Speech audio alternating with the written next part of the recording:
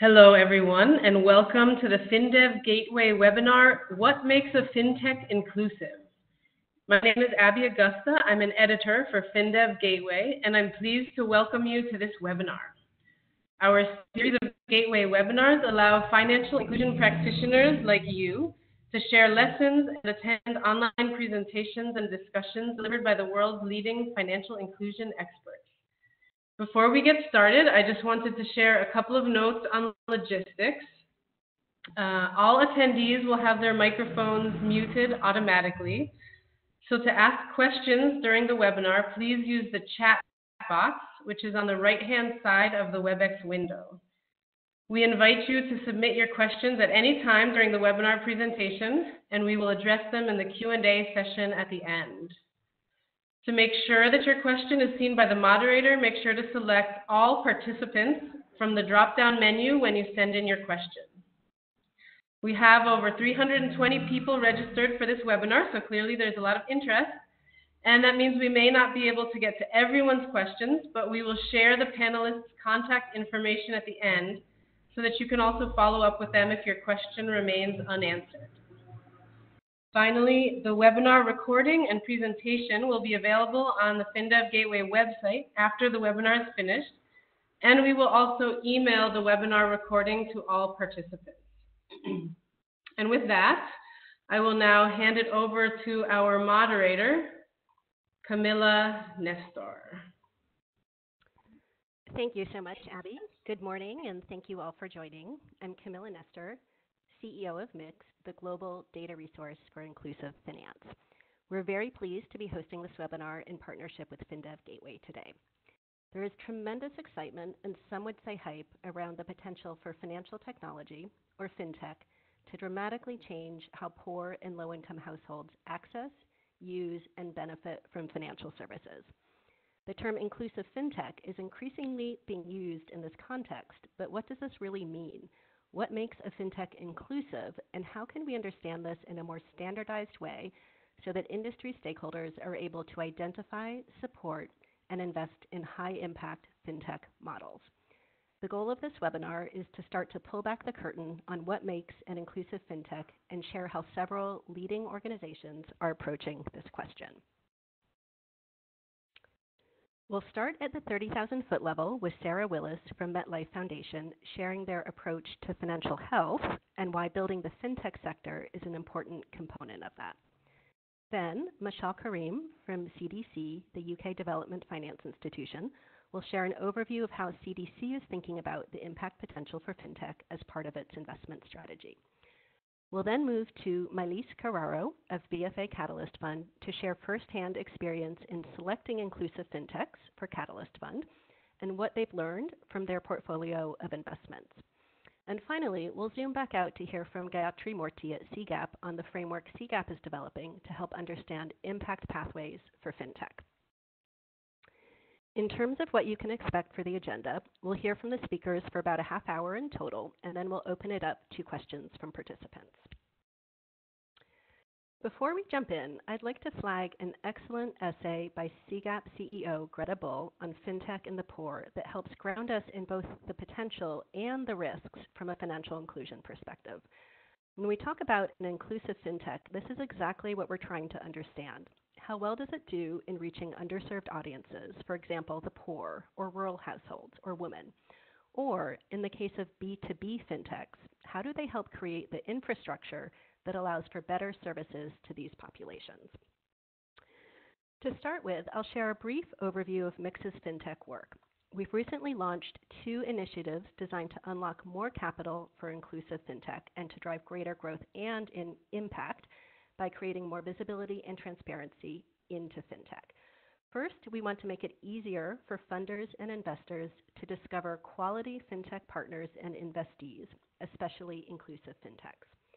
Second, we're working with a group of industry stakeholders to develop common data standards and definitions that allow for benchmarking and the comparison of FinTechs across segments or markets. From the FinTech perspective, we want to make it easier for FinTechs themselves to find investors and partners that can help them scale and reach the 3 billion financially underserved people around the world. These fintechs might not all be plugged into the networks that drive significant capital allocation, so visibility is crucial. MIX is excited to announce the launch earlier this week of Inclusive Fintech 50, an initiative to recognize promising early-stage fintechs driving financial inclusion around the globe. The Inclusive Fintech 50 is funded by Visa and MetLife Foundation with support from Axione and IFC, and will culminate in a list of impactful early-stage companies that demonstrate the power of fintech to expand access, usage, and quality of financial services. The competition will assess fintechs across 4 criteria: inclusiveness, business model innovation, scale potential, and traction. We'd welcome your help in spreading the word, especially to fintechs who might be outside traditional networks. As we designed Inclusive Fintech 50, the team at MIX grappled with the challenge of determining the inclusiveness of a fintech. After speaking with a number of investors, donors, incubators, and other actors, we realized the need for a collective understanding of what makes a fintech inclusive. And that's what brought us here today. We've selected some of the leading organizations addressing this question to share their own frameworks for understanding inclusive fintech and their practical experience in applying them. I'm really pleased to turn it over to Sarah Willis of MetLife Foundation to start with.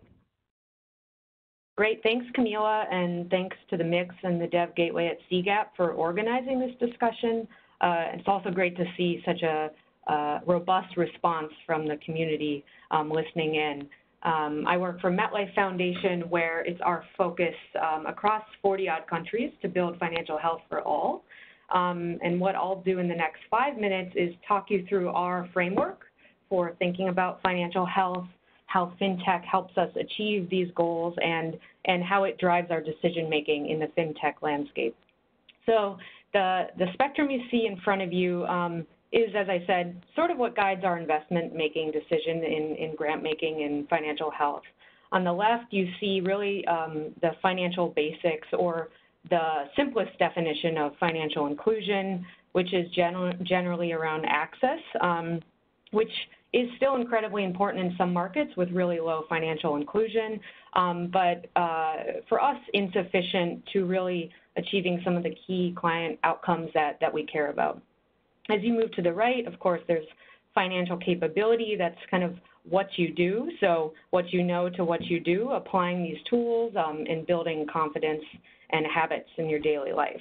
But moving to the third quadrant, it's really our sweet spot, and it's what a low-income person can achieve through the use of financial services. We've decided to focus on this term because we think it's important not to get stuck in a trap of counting transactions and simply bank accounts and access, but moving to think about what are the transformational aspects that financial services can offer to low-income people.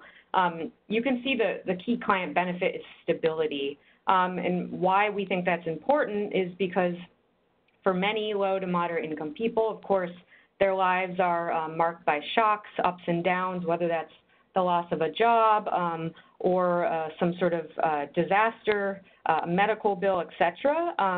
For those who are not using financial services that afford that stability, whether that's insurance, savings, fair price credit, or even thinking about the future and planning, it's really hard for them to manage day-to-day cash flows, take advantage of opportunities, and ultimately build that mobility into the financial well-being kind of end goal, which is really the aspirational piece of our spectrum.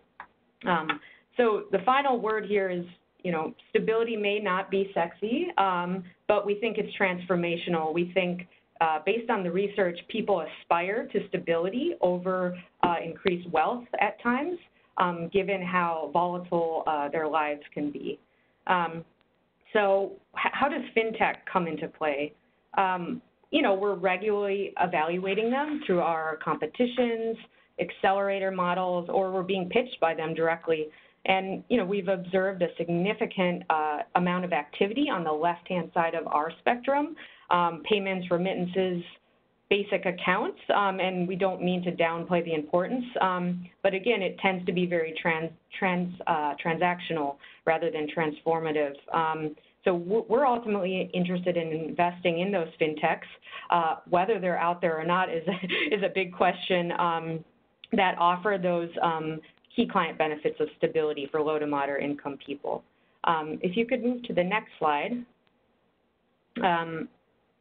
We have a few, I wouldn't call this a framework, more of just a set of questions that our team likes to consider when we're thinking about fintech. And, you know, I'm preaching to the choir when I say we see increasing amounts of investment. Last year, I think, reached an all-time record in fintech. It's an enormous opportunity for the financial health and inclusion field.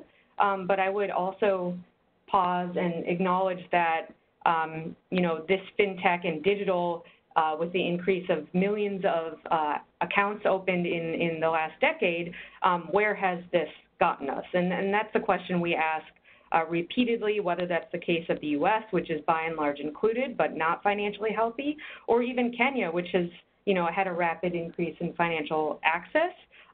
But according to a recent Gallup survey that we funded, still only 11% of Kenyans are confident that they could sell or use savings to meet a financial need in the loss of income over 6 months. So big discrepancy there between financial access and financial security. So looking at the slide, I'll quickly preface that obviously when you're thinking about fintechs, you don't always have the information that you need. And it's very hard to get unless you're a direct investor. So we're looking at balancing the evidence of what we know has happened so far to inform our decisions and the potential. So the likelihood of, or the probability of that company succeeding and really staying mission aligned as it grows. So just going through those categories really briefly, leadership, you know, I haven't prioritized these in order necessarily, but I would argue this is one of the most important. You know, does the founder actually have any lived experience, or is this based on theoretical knowledge of the problems that low-income people face?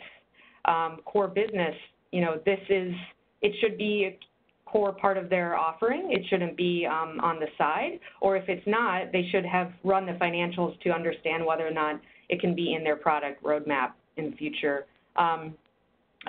Also ties to staffing and profitability. A colleague of mine likes to use the analogy of a boutique versus a department store. So both can be profitable, but really only one reaches scale. So in the case of fintech, you're likely not to survive if you're a boutique, but if you're a department store, can you scale and reach those populations that we care about? So that's the target customer segment, low to moderate income individuals for us. Others may say underserved, unbanked, underbanked. It's all valid here, but is it designed according to the needs and the realities that they face in their lives? And lastly, target outcome. Again, there's a spectrum of outcomes if you go back to my previous page, and really this is where the rubber hits the road. What is this enabling? So if it's a mobile phone program, government switching to digital payments, where is the low-income person in that story? And if they can answer that and they've pulled the link through that causal chain, you know, that's something important for us when we're thinking about fintechs and financial health. And lastly, investors, you know, who's going to influence the company as they grow from seed to Series A, B, and C. And we like to see at least one impact investor, if not more, supporting the growth of the company. So I realize I'm close to time, so I think this is not a perfect set of questions, and you might not find a fintech that can say yes to all of these, but we found it to be helpful in thinking through our own grant making and investment strategy. So I'll turn it back over to Camilla. Great. Thank you so much, Sarah, for sharing your framework. Now we're going to turn to Michelle Karim from CDC Group. Michelle, over to you. Great. Thanks, Camilla. Yeah, and thank you again as well to the FinDev Group and the Mix Group for pulling this together. Super interesting to hear that there are quite a few people looking to think about this. Maybe what I'll quickly do is also just introduce, so as Camilla mentioned, CDC is the development finance institution for the UK government. We invest in South Asia as well as Africa, and we invest across three major product groups. That would be direct equity, direct debt, and an intermediated equity or fund-to-funds model. For the entire CDC, investments in financial services or financial institutions are about a quarter of our total AUM. So that probably gives a bit of a signal on the importance of the sector for us and how we really look at it holistically and try to understand it from a more market development approach. So that's probably what's also the slight difference in how we think about not only just inclusive fintechs and where do they sit within the big picture, but what is our particular role in supporting the growth and development of that subsector. From an impact perspective, so there's two top-line objectives that we have focused on, and one of them is building inclusive financial sectors, and the other is building stronger domestic capital markets. Obviously, the former being a lot more relevant to this conversation. We are very focused on, when we say inclusive financial sectors, it's about a diversity of products that are available both to individuals and to firms. So when we refer to inclusion, we obviously mean the broader spectrum of the stakeholders that are within the system. And we also are very keen on knowing that there's a diversity of providers, because knowing that each provider has its own relative role to play in the provision of sustainable and scalable financial services, and who are the best to provide those services in their capacity given their business model, given their markets, and trying to make sure that those sectors, those financial sectors, are robust and therefore also inclusive at the same time.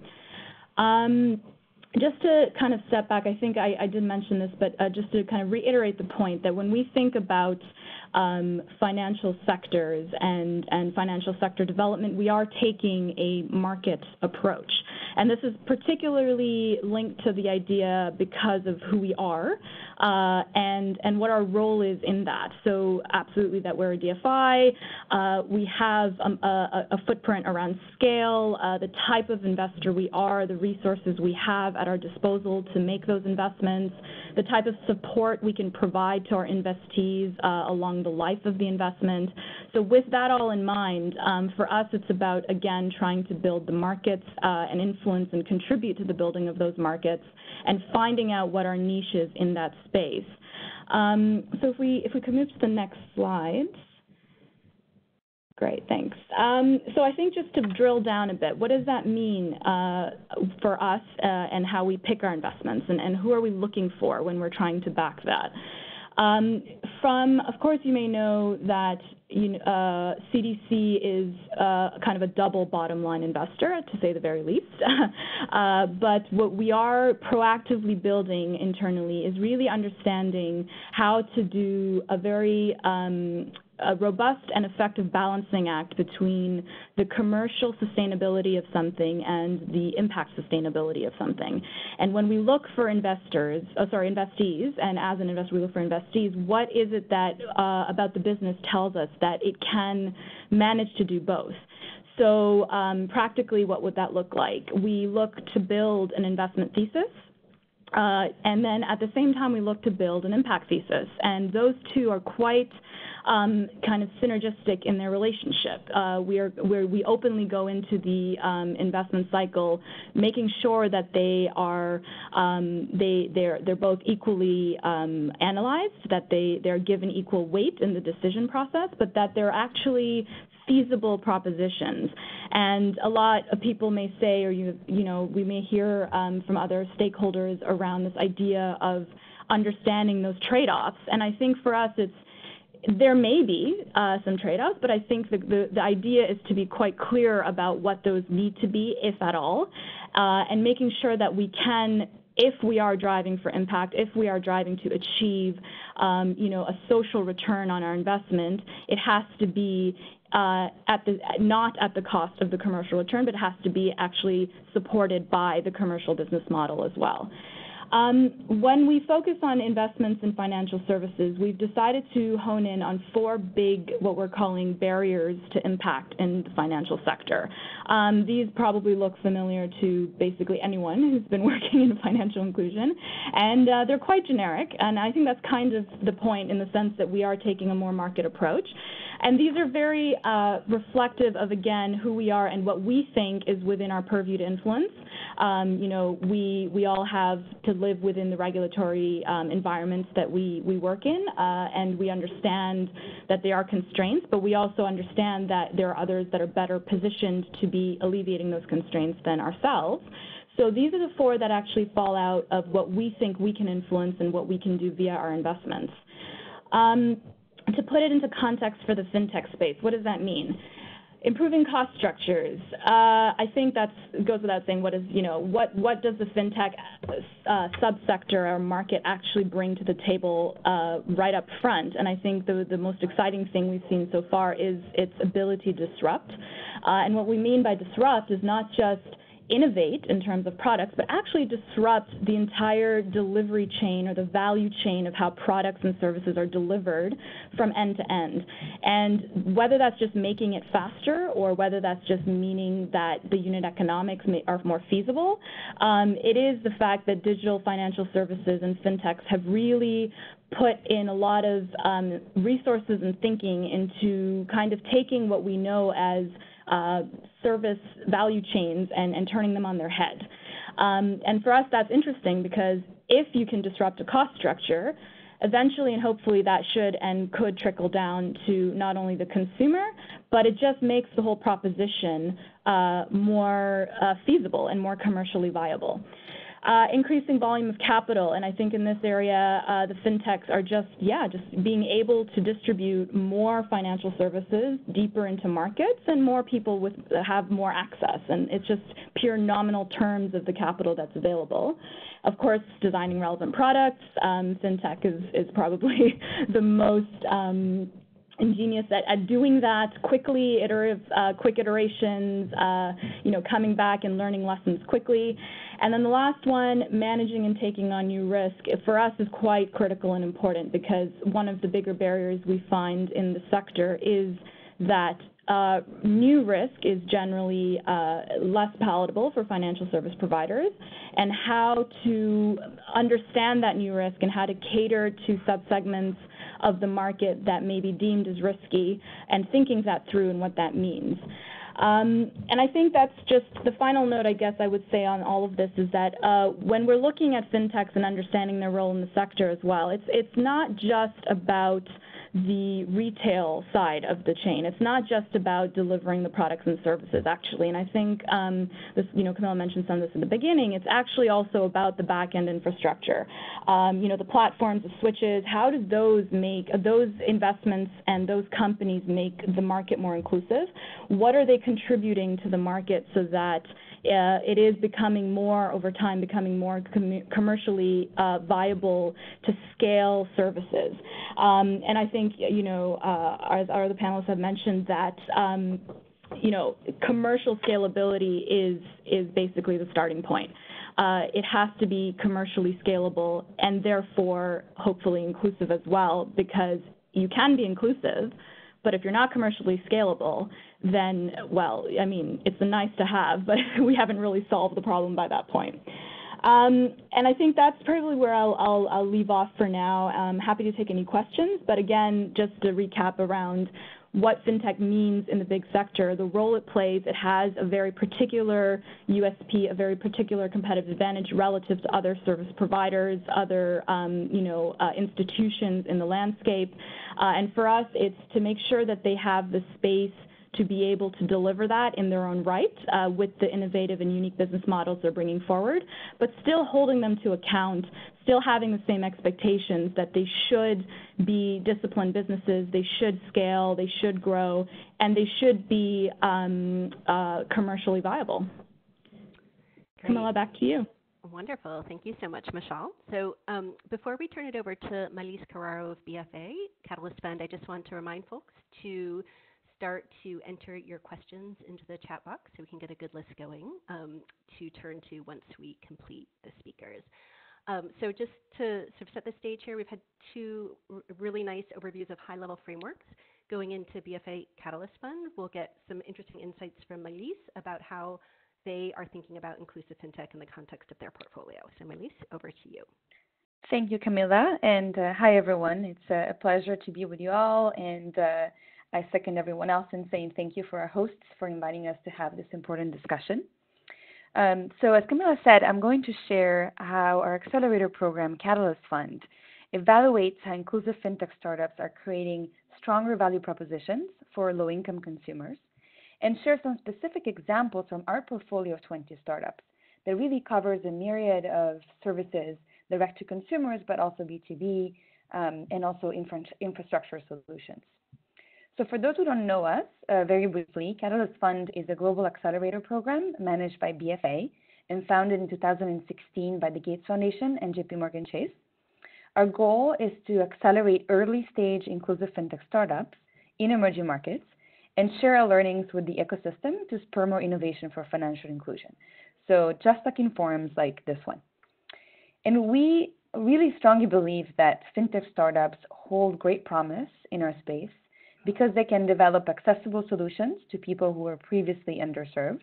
They improve the effectiveness and the efficiency of delivery channels and of business processes via technology, leading to reduced costs and also more affordable products as a result. And they create tangible and more appropriate value propositions that can drive usage of financial services and ultimately improve financial health. But not all fintech solutions are relevant and impactful in the same way for the low-income customer and for financial health more broadly.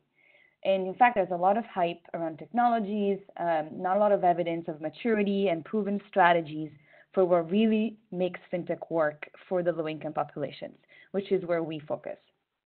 So at Catalyst, we developed a framework that we call the AAA framework, which is essentially a blueprint for designing and assessing if inclusive fintech solutions are accessible, affordable, and appropriate for the underserved.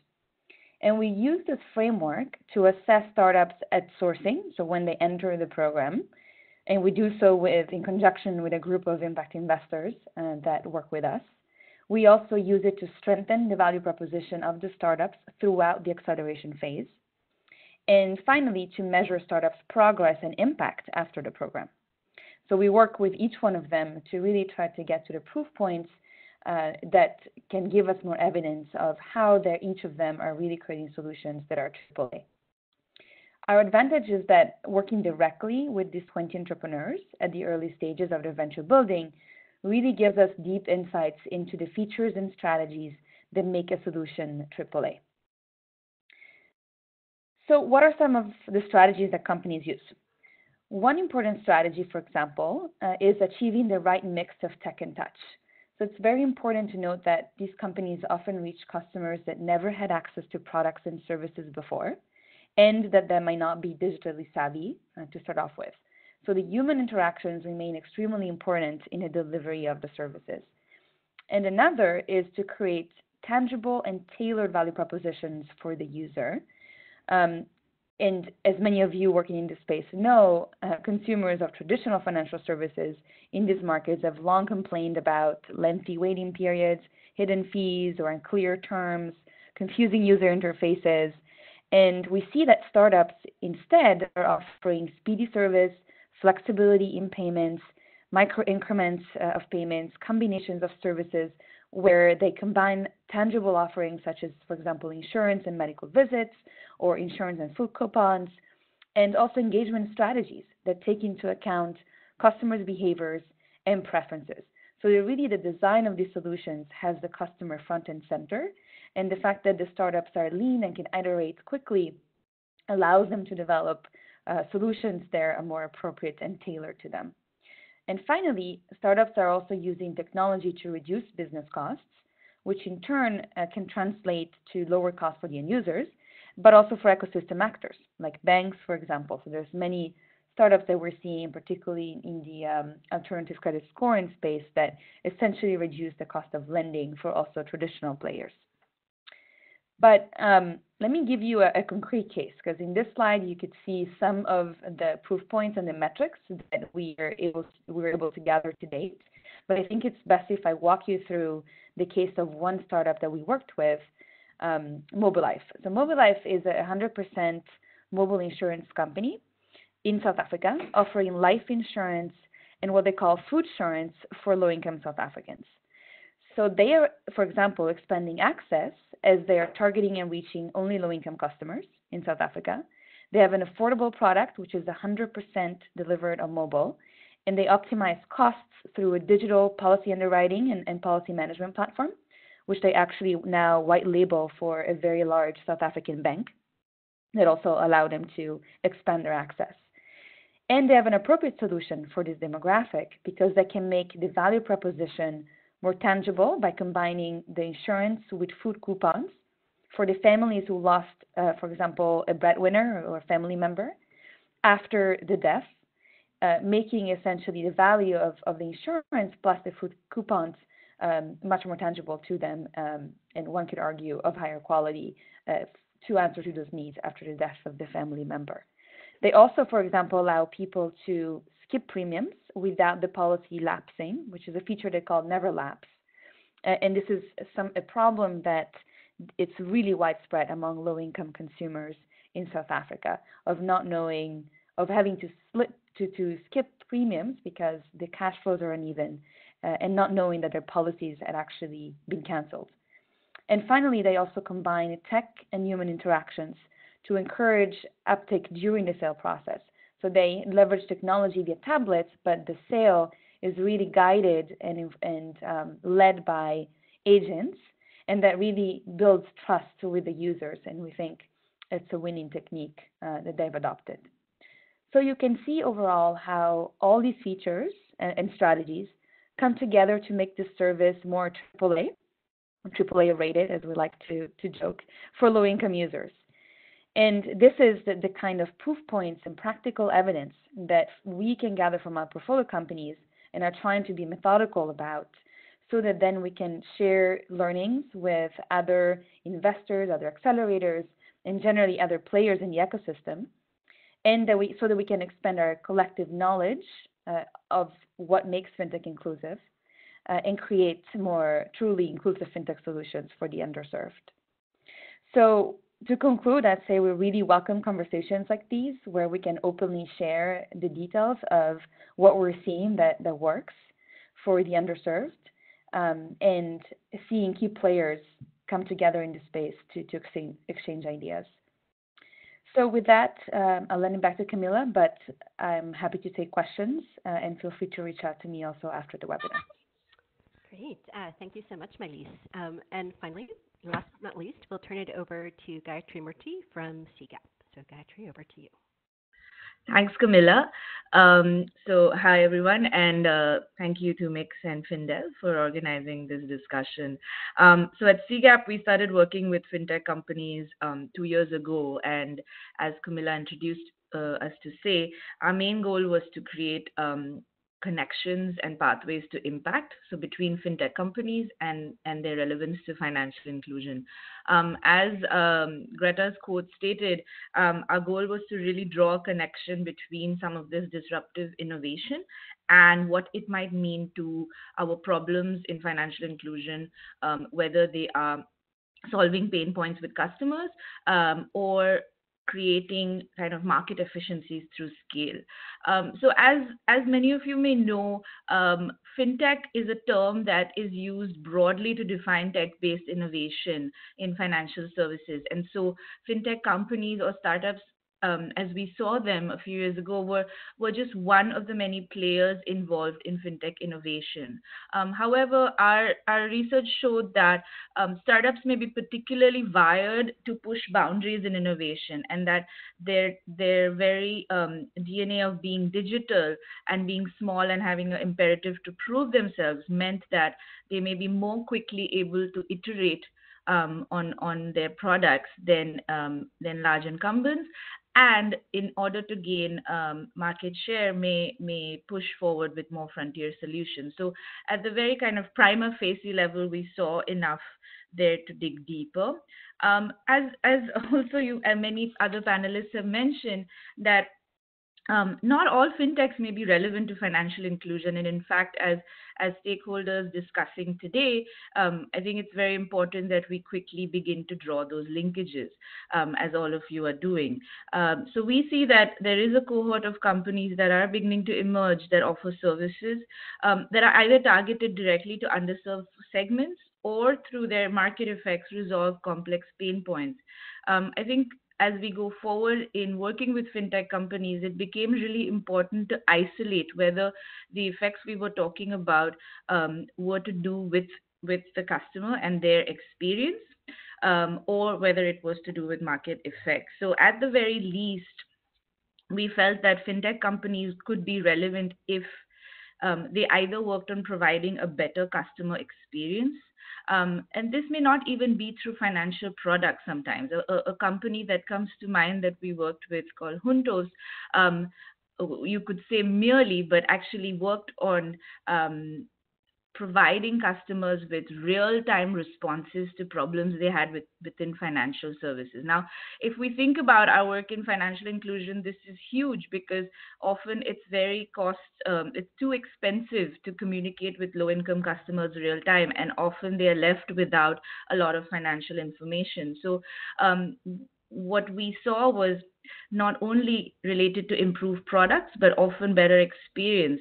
And as some of these fintechs scale, we may even begin to see new value propositions in financial inclusion. So can we really make it possible to provide receivables finance to a small entrepreneur selling milk in rural Uganda?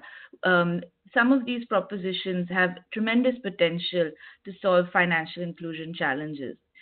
They need not always be directed at a customer. For instance, several fintech products that are B2B or involve working with financial institutions may also have an effect. Particularly if they reach scale, fintech companies can actually expand the use cases for payment accounts. They could make it possible for not just affluent but low-income people to transact digitally for a variety of reasons. Oftentimes, emerging markets may not have the right infrastructure, whether it relates to identifying customers at the acquisition stage, or perhaps underwriting them before providing credit. And a lot of fintech companies work at this level, which is at enhancing better infrastructure. As some of these companies scale, these effects may become real. Next slide, please. Once we saw some of these kind of overview effects, it became very important for us to understand whether the actual technology or the model that fintechs offered really worked, and whether the claim of serving low-income people came true if you took a company to market and say served 1,000 customers. So what we did at CGAP was we conducted 18 pilots with 18 fintech companies, and the idea there was to generate evidence that would help ideas scale. We largely worked with early stage companies, that is companies that hadn't kind of really scaled in markets, but that was intentional. And we found that our companies fell into one of 5 areas. There were companies that were expanding there were companies that were making finance more interactive through real-time and cheap communications with customers. As many have mentioned, there was a lot of payments-related activity, especially around countries where smartphone penetration is growing. However, many of these the companies that we worked with, while providing a smartphone payment app, still worked on doing so with low data costs and low storage requirements, so to encourage use cases amongst the poor. A lot of activity then focuses on credit and insurance, which are often considered fairly risky products in our world. And many of the fintech companies we worked with were using technology to either reduce risk or costs of credit and insurance and enhance convenience. So this could be the use of network data or connections data, which we call connections-based finance. So leveraging social and digital connections, often within savings groups or other informal social groups, to actually offer, to build creditworthiness and offer short-term credit. Or another kind of very powerful innovation area, which was using satellite or other location-based data to really enhance insurance and credit opportunities for smallholder farmers. These 5 innovation areas, lastly, kind of look using digital features to enhance flexibility, but also reduce risk within some really risky expenses, whether they are related to health or energy, which are very important for low-income customers, but often very hard to finance within our system.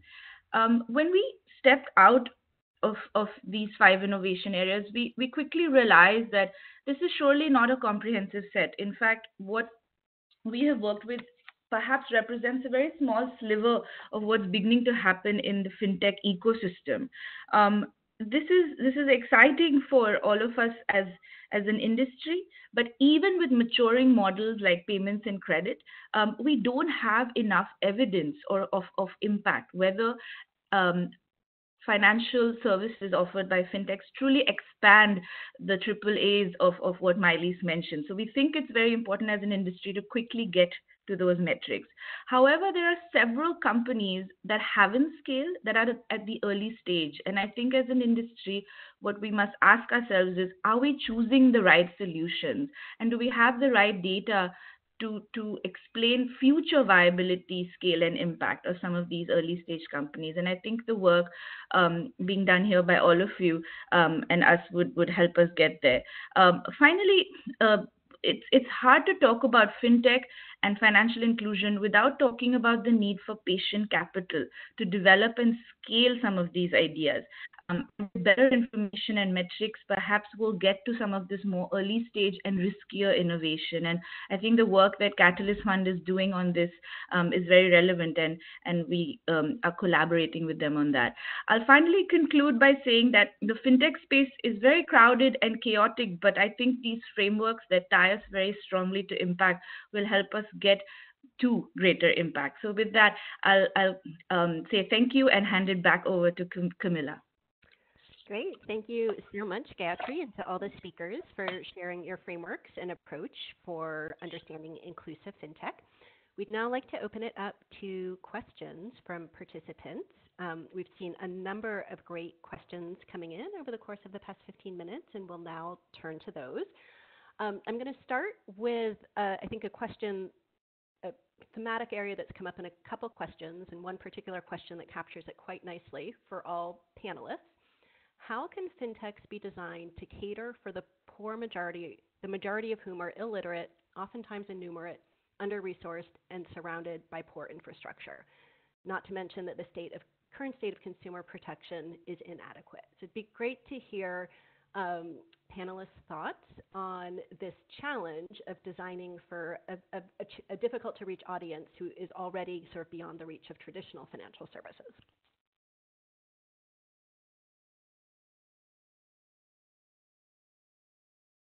Sure, I'm happy to start. Camilla? Great.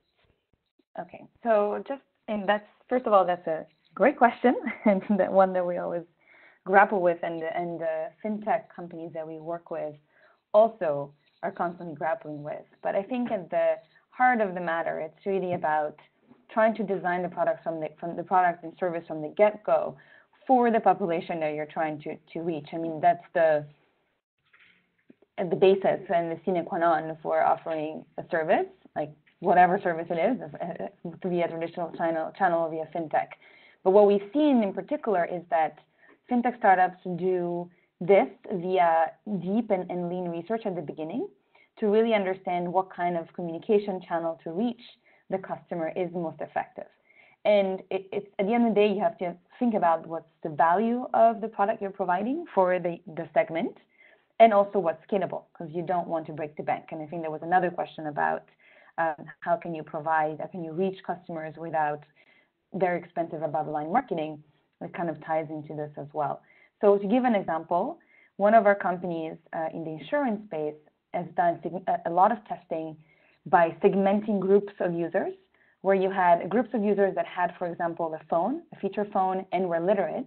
And for those, for instance, SMS explaining the value of the products in the local language, sent at appropriate times where, for example, the community was gathering in the evening or farmers were coming back from the field, was the most appropriate time, and the message via SMS would work. But then others were owned the phone but were illiterate. And so for that segment, what they did was using voice messages recorded in the local language that they would send also as a voice note that would be played to the users via also community leaders or representatives that would go in the communities and play the messages that explain the features. And for those that were illiterate and didn't own a phone and also enumerate, then weekly group meetings would really work. And so community representatives would go and they would either play the recorded message in the local language or have one of the sales agents of the company engage. And it was also the repeat interaction, the fact that the agent would come back over and over every week that build trust with the community, and people started feeling this is a real service and they really care about me because of this combination and real attention for the way I want to receive the service and the way I want to hear about it. So, again, there isn't one size fits all solution, I think, but it starts really with design, with customer-centric design, and with testing. So another example we have is radio shows sometimes work really well and they are also effective and scalable. But it is really about matching the communication channel to reach the customer segment you're trying to reach, the design of the product, and by product I mean the entire solution, also the experience, with what the needs of the customers really are. And testing before scaling, obviously. Great. Thanks for those terrific examples, Melis. And someone else was about to jump in. Yeah, sorry. Camilla, is it okay if I just 2 quick points on that? I think the 2 things that come to mind of what we've been seeing is, one, when you're talking about scalability and really understanding a business and what it's good for, to always bear in mind that technology doesn't always have to be the silver bullet to everything. And just because it's a fintech and it's core business and DNA is a fintech does not mean that everything end-to-end has to be fintech. Everything has to be technology-based. There is value to the traditional models that are just, boots on the ground and understanding the end customer from a face-to-face experience. And I think that is just sometimes we may forget when we think about the fintech model and scaling it, at least initially when we're trying to reach the most vulnerable groups that don't have the tools at their disposal to be able to interact with the models we're putting forward. There is value in making sure that the human touch is still at the end of that. The second quick point, again, is not forgetting to learn from models and experiences that have in the past or are even figuring it out as we go. The beauty of the PayGo model, I think I'm constantly fascinated by ability to do last mile distribution and figure out how to reach and figuring out the profitability around that and what does that actually mean to reach these customers who for the first time ever would be receiving a financial service, and on the back of that another durable product as well. So I do think it is worth thinking about those models that we have gone through iterations and cycles of learning and trying to capture what we can to transfer that elsewhere. Great. Thank you, Michelle. Okay, so let's shift to another question. I think this one is geared potentially both to Gayatri and Michelle. But this is a question about thinking about impact with fintechs that have B2B offerings. What is the case for financial inclusion in this instance? Yeah, I think I'll take that. Camilla was a good example. So I think at the very outset that seems like a stretch. So if a company is selling a product to a bank or a big mobile network operator, what can be in it for low-income people? I think it depends entirely on the product, but a good example would be a company like Juntos, which is a B2B product aimed at banks and mobile network operators. And what they do is that they use pretty basic technology like SMS, and they communicate real time with customers about questions or complaints that they may have about the product. Now, the success or the impact on financial inclusion there is only to be found if Juntos can demonstrate that their real-time interaction has an effect on how that bank's low-income customers then use or engage with those bank products. So I think it's very important, not just that companies that serve B2B customers have huge revenue and sales with the bank, but that they in fact show effect or impact amongst the customers of that bank. Now, there's challenges there around data sharing and metrics that I think we still need to solve as an industry. But I think that would be the pathway to impact with products like that. Another example of a product I have worked with is a company called Nala, a payments provider that works with MNOs and offers engaging smartphone experiences while using basic USSD technology, so the costs are low. So I think there could be impact in that way. It really depends on innovation by innovation, and then tying that innovation to some effect on low-income customers' interaction with financial services. I think we must also get to the point of financial health that Sarah so aptly described. Oftentimes, though, early-stage companies are not able to show that impact at the get-go, but they must be set up to do so. So I think that's the B2B linkage. It has to be tied to effect on the end customer at the end. Otherwise, it may not be, as correctly asked in the question, relevant to financial inclusion. Yeah, so Camilla, just quickly then, I guess from our perspective, it would be a lot broader than that. And I think it goes back to a previous comment made on having a long-term view of this and the idea of being patient as the market and the infrastructure develops. So I think there is absolutely, it is imperative to understand what the business model in a B2B relationship will enable or will deliver for the end consumer eventually. I think there is also something to be said about having a realistic expectation of when that will happen and how that effect will actually manifest, whether it's a cost transfer over time, whether it's an efficiency gain over time, whether it's just trying to make sure that we're building a lot of the foundations for crowding in. And I think that's something that's quite an important thing from a CDC perspective is, we do equally look at this idea of both firms and individuals. And most of the time you will see, markets start to flourish when there are, a good chunk of mid-sized businesses that are involved in the value chain and the development of that.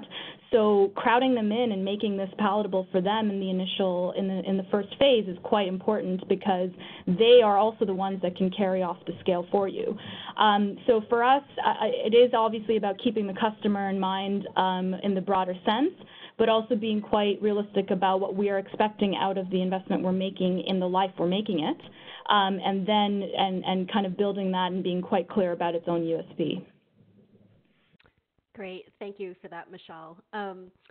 So I'd like to direct a question to Sarah. And Sarah, this is a question around sort of what, if any, do you see as the role of grant or concessional funding in pushing fintechs to be more intentional about reaching underserved customer segments from the beginning?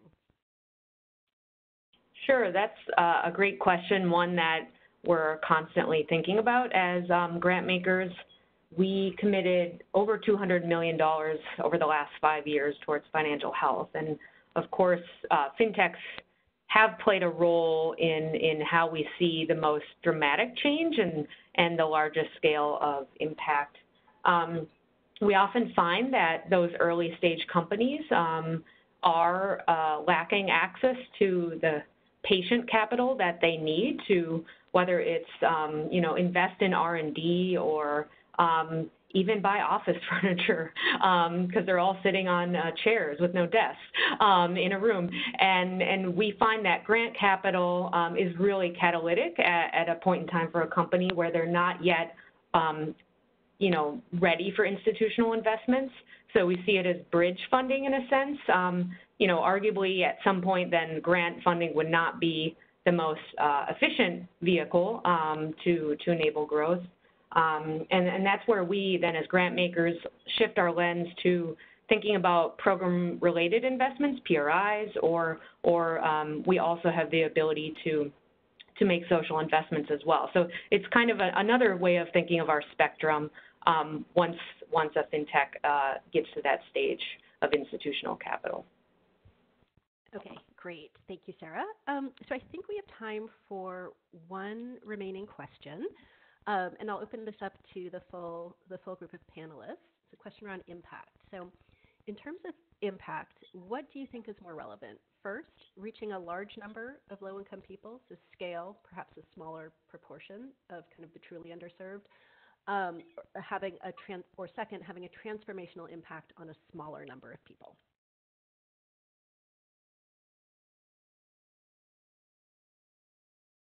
I think this is Gayatri from CGAP. I think we have to look to different actors for each of those. And I think we can't make a choice as an industry on one being better than the other.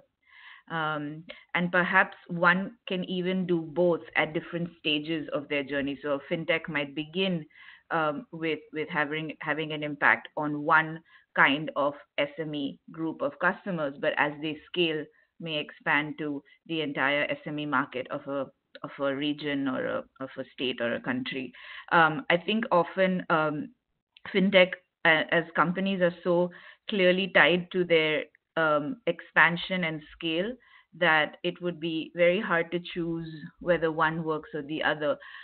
Since the question around fintech is so closely tied to viability and scale with the whole investment market, I think even if there is transformational impact as a prospect in the beginning, it must be backed up by evidence of working at scale. So I think it's a choice that we shouldn't make, because there are problems within financial inclusion that are problems of scale and access, but there are problems of financial inclusion that are fairly focused and targeted, like making smallholder farmers viable using satellite data. I think that model is targeted, but it needs the space to be effective. So I would say maybe we should not make the choice, but we should perhaps make the distinction. I think it's a good question about the distinction. Thank you, Gayatri. I think that's a great point. It's not either or necessarily. So maybe one final comment on that question, and then I will pass it back to the FinDev Gateway team. If I may, Camilla, I completely agree with what Gayatri said, and it is a very important question. I also think we shouldn't make it an either or, but it is about staging. I think the industry is still in the early days of understanding what it means to be really transformational in terms of leveraging technology to expand access, quality, and usage of financial services for the underserved. And we also need to be careful about how we think about scale. I think the impact that some of these inclusive fintechs, especially early stage ones, are having right now is not just having the goal of scaling and disrupting and replacing traditional financial service providers, for example, and scaling cross borders, and everybody's using the same technology. In fact, it's perhaps even more impactful to think about scale in the sense that these innovative ideas and solutions that are more appropriate are having an impact because they can partner with traditional service providers. They can influence them because there can be copycats in other markets. There can be traditional financial service providers that say, well, I want to also integrate that solution. It's a healthier way, I think, of talking about scale and what these models are showing and have the potential to do across markets. And that's the conversation that I think our space should be having. What is the space for partnerships, and what is the space for cooperation and competition, not competition and disruption necessarily. And that's how some of the ideas and the value, I think, of these solutions can really scale as well. Great. I just want to make a small point. No, excellent point. And I want to thank the panelists again for sharing with us their frameworks. As you can tell, this is a work in progress. We're really still figuring this out as an industry. And I also want to thank the participants for excellent questions. So FinDev Gateway team, back over to you, and thank you again for hosting us. Excellent. Thank you very much, Camilla, and all the panelists for sharing your insights on this fascinating topic. Now we'd like to hear from all of the webinar participants to get your feedback. I'm going to open up a poll right now. And if you can, please take a brief moment to respond to the poll questions, which should appear on the right-hand side of your WebEx window.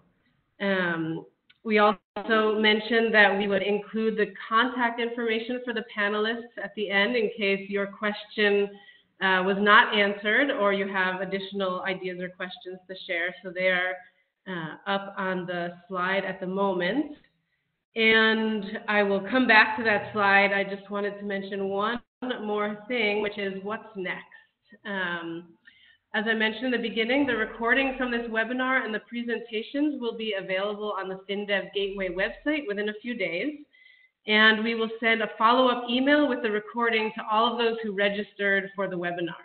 And please feel free to share this with your network. And finally, we invite you to our next Gateway webinar. The link to the webinar page will appear in your chat box as I'm speaking. On February 28th, we will have a webinar on innovative consumer financing for cooking energy access.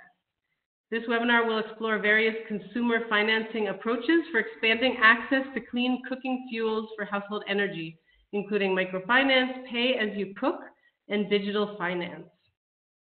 Once again, a big thank you to all of the presenters and to all of you who joined the webinar for your questions and engagement on the topic. Thank you.